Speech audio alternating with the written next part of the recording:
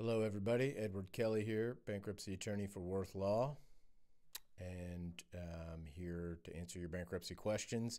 We're in video 2 of a series on Am I a Good Candidate for Chapter 7? Previously, we talked about the federal cutoffs for eligibility to file a Chapter 7, the liquidation. I also talked briefly about a 13, but we're going to talk about a 7 in this series. That's the one where you can get it all done and walk away.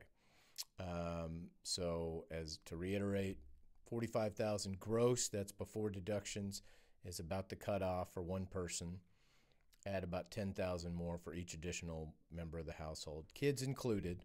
Of course, you have to include the income of all earners. So to get past that, and again, you don't need to include Social Security income and most VA benefits, although some you do. But, that's a question to get with me if we go forward. But second question, so are you a good candidate for Chapter 7 in terms of your type of debt? So ideally for a Chapter 7 liquidation, you want unsecured debt, meaning it's not tied to collateral, meaning there's not a car or a home or anything attached to it.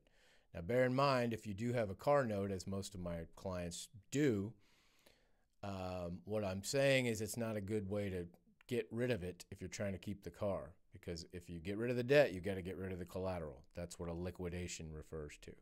So, however, if you want to keep the car, all you do is sign a simple reaffirmation agreement, which takes that loan back out of bankruptcy, meaning you can't discharge it, but you get to keep the vehicle. With homes, it's a little different. You're generally not going to sign a reaffirmation, but you can certainly keep that debt as well. That's the other big one, that a lot of my clients have a home loan. As long as you're current going in, you're okay. You won't lose your home.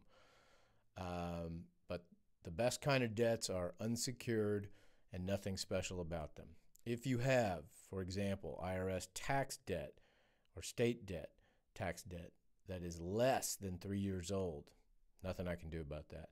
If you have student loan debt, if these are guaranteed normal federal student loans, can't do anything about that. If you have child support debts, can't do anything about that.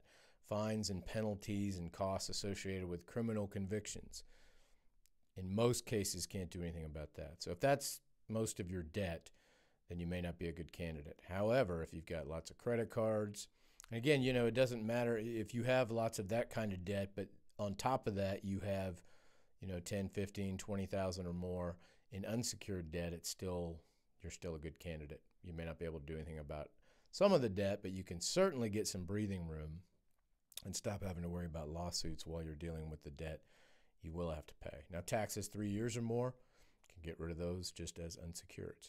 So that's our second criteria. So we've looked at, are you a good candidate based on your income and household size? Today we looked at, are you a good candidate based on the type of debt that you have? And next we will look at, are you a good candidate based on